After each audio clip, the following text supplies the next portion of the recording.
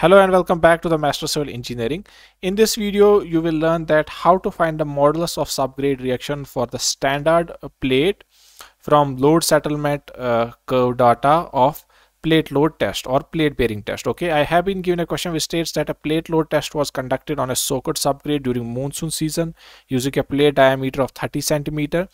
The load values corresponding to the mean settlement dial readings are given below. We have to determine the modulus of subgrade reaction for the standard plate. Okay, you can see the mean settlement values in mm and the corresponding load values in kg. Okay, so first, what is the modulus of subgrade reaction? So modulus of subgrade reaction may be defined as the pressure sustained per unit deformation of subgrade at a specified deformation or pressure level using specified plate size. Okay, and the diameter of the standard plate for finding K value or modulus of subgrade reaction is 75 centimeter or 750 mm. Okay, and modulus of subgrade reaction is always determined for a settlement of 0.125 centimeter or 1.25 mm. Okay, so the pressure corresponding to a settlement of 0.125 centimeter is read, and the K value is calculated by the relation K value is given by pressure divided by 0.125, which is the settlement, and its value, its units are kg per centimeter cube. Okay, so to find the modulus of subgrade reaction, we will first draw the load settlement curve in Excel, and from that curve we will find the load corresponding to the mean settlement of 0.125 centimeter, which will give us the pressure corresponding to that settlement. Okay, and after that we will find the modulus of subgrade reaction. So let's move to Excel to draw the load settlement curve. In Excel, you will draw two columns. The first is the mean settlement values, and second one is the load values corresponding to the settlement values. Okay, after that you will select these two columns and then click on the insert, go to the charts and select this scatter with smooth lines. Okay, increase the size of the chart. Okay,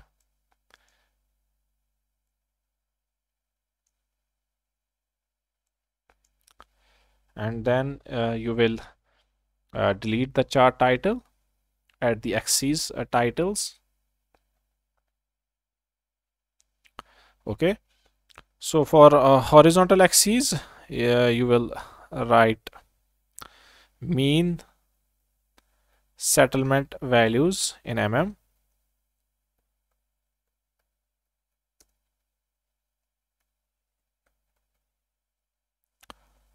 and for the vertical axis you will write load values in kg.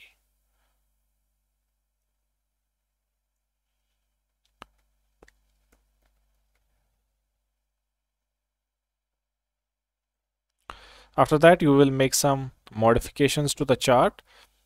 Okay, so select the horizontal axis, double click on the horizontal axis. Okay, first change the units minor from 0.04 to 0.05 because we have to find settlement corresponding to 0.125 centimeter or 1.25 mm. Okay, and make the tick marks visible for major and minor type. For major type, let it be cross, and minor type, let it be inside. Change the color from gray to black. Okay, it will make these tick marks visible more clearly.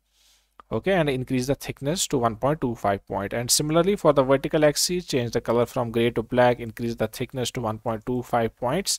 And in the axis option, major and minor units, let it be major 200, minor 40, and make the tick marks visible for major as cross and minor as inside. Okay, so this gives you the chart corresponding to load and settlement values. Okay, now we have to find the load value corresponding to the settlement of 1.25 mm, which is here. Okay, so what we will do, we will draw a line from 1.25 mm.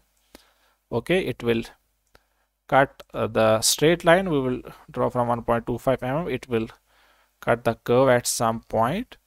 Okay, from that point you will draw a horizontal line which will cut the vertical axis at some point, and this will be your load corresponding to a settlement of 1.25 mm. Okay,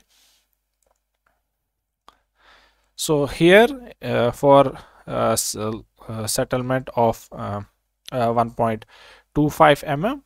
Okay, so load corresponding to a settlement of 1.25 mm is, this is 1400. It's since minor are in the units of 40, so 1400, second one is 1440 and then 1480. It's slightly on the upper side of 1480. Let it be 1490. So you can say that load value corresponding to a settlement of 1.25 mm is 1490 kg. Okay, so after finding this load value for the settlement of 1.25 mm, now we can find the modulus of subgrade reaction. Okay, so after drawing the load settlement curve in Excel, we can find out that for the settlement of mean settlement of 1.25 mm, the load value is equal to 1490 kg. Okay, so load corresponding to mean settlement value of 0.125 centimeter or 1.25 mm is 1490 kg. Okay, since our test was performed on a plate of diameter 30 centimeters, so unit load or pressure for plate radius of 15 centimeter is given as load divided by the cross sectional area. Load is 1490 and cross sectional area will be pi into r square, which is pi into 15 square. So unit load or pressure will be kg 1490 divided by pi into 15 square kg per centimeter square. Modulus of subgrade reaction for 30 centimeter diameter plate, because we are performing the test on 30 centimeter diameter plate, is given as unit load divided by the settlement. Okay, so it will be 1490 divided by pi into 15 square. Settlement is 0.125 centimeter, so its value will be 16.86 kg per centimeter. This is the modulus of subgrade reaction for 30 centimeter diameter plate, and test is performed on standard plate of diameter 75 centimeters. So modulus of subgrade reaction for standard plate of 75 centimeter diameter is K will be equal to K1 into 30 divided by 75. So it will be 16.86 into 30 divided by 75, which is equal to 6.74 kg per centimeter will be the modulus of subgrade reaction for a standard plate of diameter 75 centimeter. Also, this test was conducted under soaked condition during the monsoon season, so there is no need to apply the correction for subsequent soaking. Okay, so this is how you can calculate the modulus of subgrade reaction from the load settlement data.